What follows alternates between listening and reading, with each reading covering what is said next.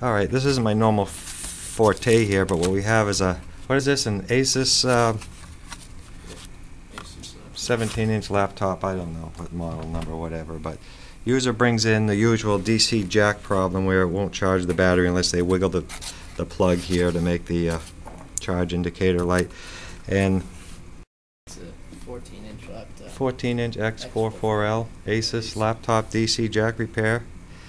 Okay, what it only, we have the jack out already. I did not go into details how we did that, but what you want to do is have a pair of side cutters, and a good quality pair, not one that's, I won't say where they're made, and these were India, but anyhow, we used the old clean tools here, the American counterpart, to cut this old jack out without damaging the board.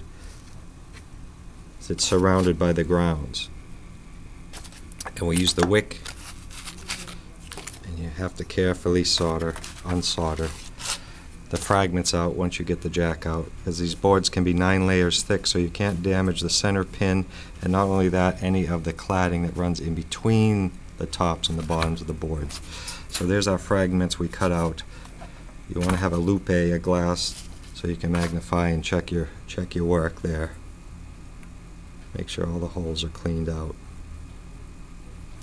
And they don't make this easy. The newer laptops have a pigtail on the DC jack, so you don't have to go through this annoying mess when you have to change the jack. So we'll solder this in here, and we'll check out the reassembly later.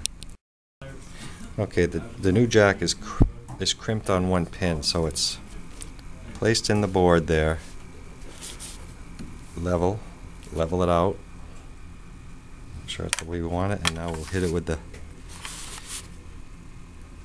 the solder, but I'm not going to do it on camera. I can't stress enough, you have to have good tools, a good tip, a good iron, if you want to be doing this sort of work. So we'll check out this repair.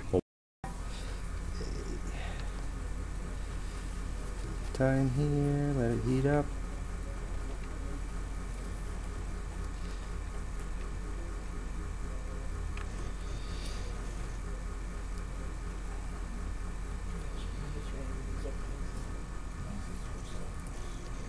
If you like to count to 5, you want to wait till you see the solder flow.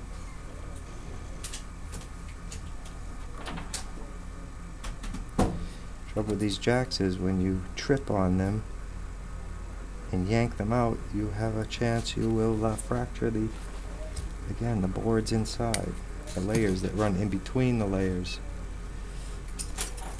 So you may not always even get a successful repair, even after the jack is replaced.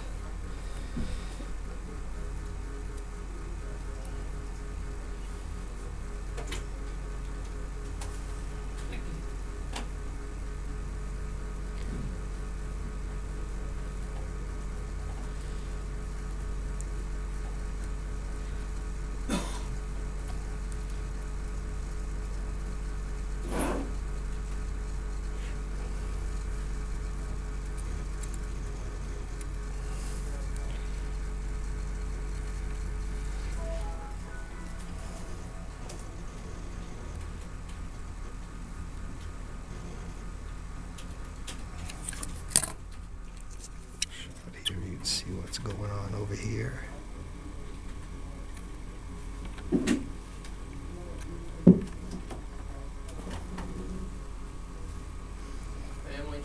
Okay, that's our final there on the ground. So take a look. Take a look. No shorts. No lead poisoning. Okay, we're rolling. Just want to see how that jack goes. Nice and tight? Nice and tight. Okay, that's a wrap.